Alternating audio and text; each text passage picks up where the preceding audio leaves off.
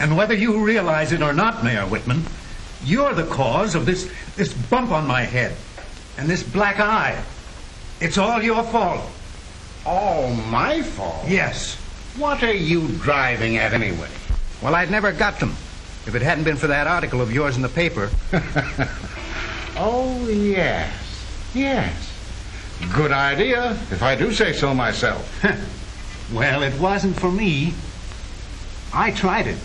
When I accidentally blocked the way by stopping on the crosswalk, I didn't expect people to walk around. I got back where I belonged. I was considerate of pedestrians. I actually drove around puddles to avoid splashing them. But I was also considerate of my fellow motorists. When some fellow was trying to get across the line of traffic, I let him through. Courtesy was only a matter of a few seconds. I had time for it. I swung out of line so the car parallel to me wouldn't have to stop for a double-parked car. When a driver nosed out ahead of the line at a stoplight, I didn't take the chance to smash him into the oncoming cars. I even treated the deliberately reckless driver courteously.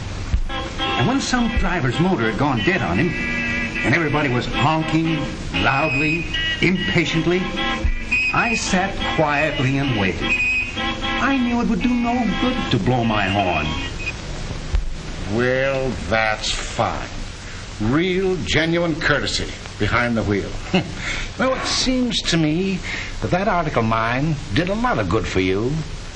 But for the life of me, I can't figure out how you got a black eye out of it. You haven't heard the whole story. In my automobile, I was a model of courtesy and politeness. That's true enough. But I guess the strain was too great for me. When I actually went out into polite society, I didn't have any courtesy left. I was all mixed up, completely turned about.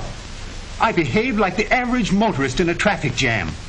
You mean, in society, you did the things that a driver normally does in his automobile?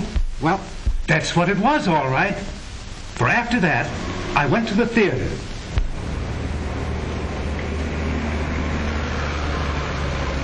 Something happened to me the moment I set foot out of my car. It was just as though I swelled up inside with my own importance. Waiting in line, I was as restless as a driver held up by a traffic light. I treated a dear old lady as if she were a car trying to cut through the traffic. I was a regular bore. When someone bumped into me, I'm very sorry. why don't you watch where you're going? I gave him a piece of my mind. When we were held up in the theater aisle because a lady had dropped her purse, I pushed through the crowd and protested loudly. Come on, what's the holdup? Get going down there.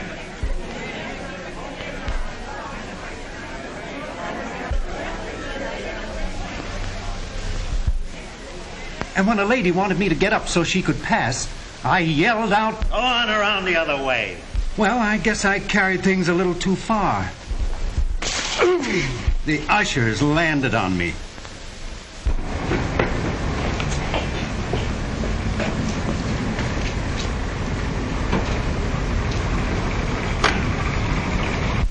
But in my car again, I was courtesy itself. Oh, sorry, boy. I almost forgot your tip.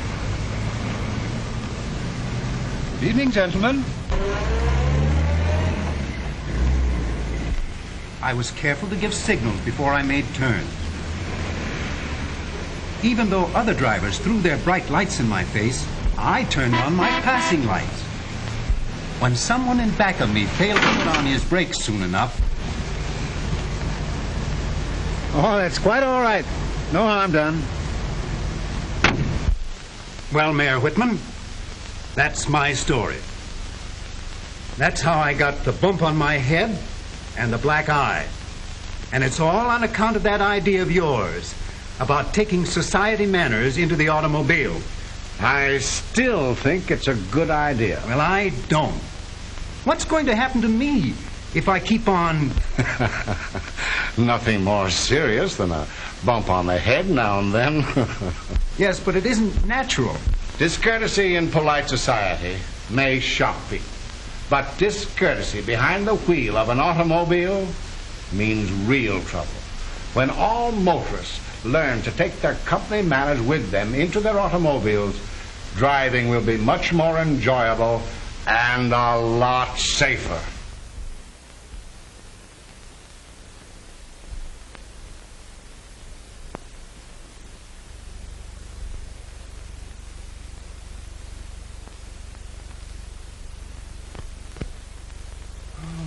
Boy, oh boy, what a nightmare.